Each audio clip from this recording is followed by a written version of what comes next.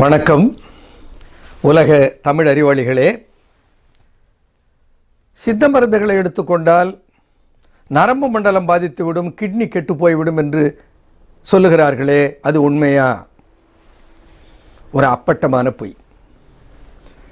சித்த மருந்துகளில் 90% மருந்துகள் மூலிகை உப்புக்களால், மூலிகை தாது உப்புக்களால், ஹெர்போ மினரல்ஸ் அல்லது ஹெர்பல் மூலிகைகளிலிருந்து அல்லது மூலிகை தாது உப்புக்களில் இருந்து உருவாக்கப்படுகின்றன. 90% மேற்பட்ட மருந்துகள்.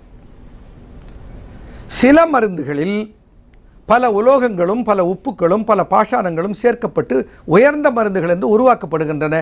அந்த மருந்தினுடைய அட்டையிலேயே அவைகளெல்லாம் குறிப்பிடப்பட்டிருக்கும். ஆனால் அந்த மருந்துகள் எல்லாம் அப்படியே அந்த மருந்திலே மூலப்பொருளாகவே இருப்பதில்லை என்பதை நான் சொன்னேன். இந்த மூலப்பொருள்கள் எல்லாம் முடிந்த மருந்தில் உலோக உப்புக்களாக மாற்றப்பட்டு விடுகின்றன. அவைகளெல்லாம் நீரில் கரைபவைகள். ஆகையினாலே அதில் ஒரு கெடுதியுமே வராது. அது கிட்னியை கெடுக்காது, நியூரோடாக்சிட்டி வராது. இந்த நியூரோடாக்சிசிட்டி என்கின்ற வார்த்தை எங்கிருந்து வந்தது? ஜப்பானில் அந்த மெர்க்குரியல் இண்டஸ்ட்ரீஸில் இருந்து வருகிற மெத்தைல் மெர்க்குரி என்கின்ற ஒரு வேதியியல் பொருள் நதியிலே உள்ள தண்ணீரில் கரைந்து அங்கே வாழ்ந்த சிறு உயிர்களுக்குள்ளே அந்த மெர்க்குரியானது கொஞ்சம் கொஞ்சமாக ரெசிடுவல் டாக்ஸிசிட்டி, பயோ அக்குமுலேஷன் என்று சொல்லுவார்கள், அந்த வகையிலே கூடி அதை உண்ட சிறு மீன்களிலே அந்த மெர்க்குரி சேர்ந்து, அந்த மீன்களிலே இருந்து அந்த மெர்க்குரி அதை மிழுங்கு பெரிய மீன்களுக்கு வந்து, அந்த பெரிய மீன்களை சாப்பிட்ட மக்களுக்கு நரம்பு மண்டலத்தில் பாதிப்பு ஏற்பட்டது. அதை வைத்துக்கொண்டு தான் heavy metal toxicity, mercury producers toxicity என்று ஒரு பெரிய வதந்தி எங்கே பார்த்தாலும் பரவியது. அது உண்மைதான். ஆனால் என்ன தெரிந்து கொள்ள வேண்டும், அது என்ன மெர்க்குரி, நாம் சித்தர்கள் பயன்படுத்துவது என்ன?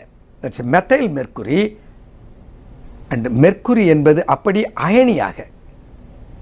ஆனால் சித்தர்கள் பயன்படுத்துகிற மெர்க்குரி பல்வேறு மூலிகைகளோடு சேர்த்து பதப்படுத்தப்பட்டு புடமிடப்பட்டு அந்த மெர்க்குரியானது மெர்க்குரியாக இல்லாமல் மெர்க்குரி உப்பாக மாற்றப்படுகிறது. ஆகையினாலே அங்கே மெர்க்குரியே கிடையாது. நீங்கள் எவ்வளோ வேணாலும் சோதித்து பார்த்து கொள்ளுங்கள். எங்கே தப்பு பண்ணுகிறார்கள், ஒரு மெர்க்குரி சேர்த்து செய்த மருந்துன்னு வச்சுக்கோங்க, அந்த மருந்தை கொண்டு போய் எரித்தால் அது மெர்க்குரி அதிலிருந்து பிரிந்து விடும். அதை எப்படி அதை ஆராய்ச்சி செய்ய வேண்டும் என்றால், அந்த மருந்தை அப்படியே சிதைக்காமல் அந்த ஃபோட்டோமெட்ரிக் மெத்தட் என்று சொல்வார்கள், அப்படியே அதில் ஆராய்ந்து பார்க்க வேண்டும் அதில் மெர்க்குரி இருக்கிறதா என்று. இருக்காது. இப்போது ரத்தத்தில் ஹீமோகுளோபின் இருக்கிறது, ஹீமோகுளோபினில் இரும்பு இருக்கிறது. மனிதனுடைய ரத்தத்தை எடுத்து அப்படியே எரித்து காய்ச்சி சாம்பலாக்கி பிரித்தால் அதில் கண்டிப்பாக இரும்பு கிடைக்கும்.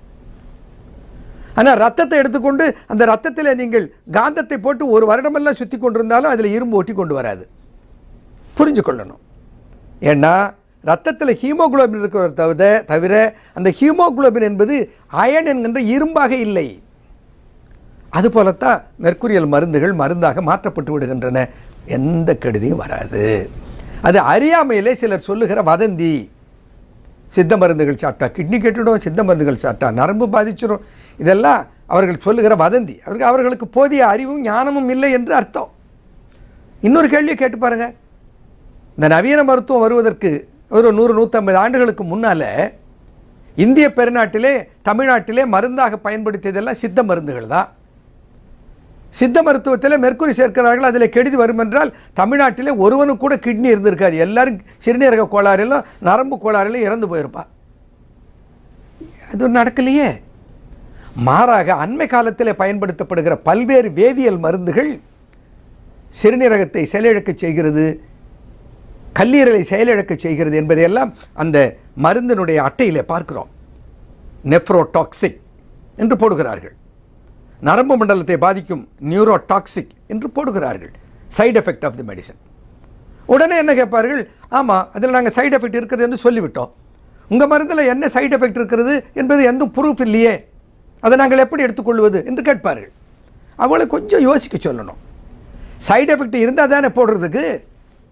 இந்த மருந்துகளை எல்லாம் சேர்க்கப்படுகின்ற மூலப்பொருள்கள் எல்லாம் முடிந்த பொருளிலே அப்படியே அதனுடைய ரசாயனத்தன்மை மாற்றப்பட்டு அவளெல்லாம் உப்புக்களாக உடலிலே கரைகிற பொருளாகவே இருக்கின்றனவே. அது எந்த சைடு எஃபெக்டையும் உண்டாக்குவது இல்லை. அதனால தான் நோ சைடு எஃபெக்ட் என்று போடுகிறார்கள். இப்போ நம்ம நெஃப்ரோடாக்சிக், நியூரோடாக்சிக், ஹெப்படோடாக்சிக் மருந்துகளை எடுத்துக்கொள்கிற போது அந்த சம்பந்தப்பட்ட உறுப்புகள் எல்லாம் பாதிக்கப்படுகிறது. ரீனல் ஃபெயிலியர் என்று வருகிறார்கள், சித்த மருந்து கொடுத்து அவர்களை சரியாக்குகிறோம். டயாலிசிஸ் இல்லாமல், கிட்னி டிரான்ஸ்பிளான்டேஷன் இல்லாமல் ஆரம்ப நிலையிலே அவர்களுடைய யூரியா கிரியேட்டினை இயல்பு நிலைக்கு மீட்டெடுப்பது தமிழ் மருந்தாக இருக்கிறது. ஆகையினால நீங்கள் அச்சப்பட தேவையில்லை. எந்த சிறுநீரகமும் எந்த நரம்பு மண்டலமும் உடலின் எந்த பகுதியும் எந்த வகையான டாக்ஸிக் டேமேஜுக்கும் சித்த மருந்துகளினால் ஆட்படுத்தப்பட மாட்டாது. புரிந்து கொள்ளுங்கள். நன்றி, வணக்கம்.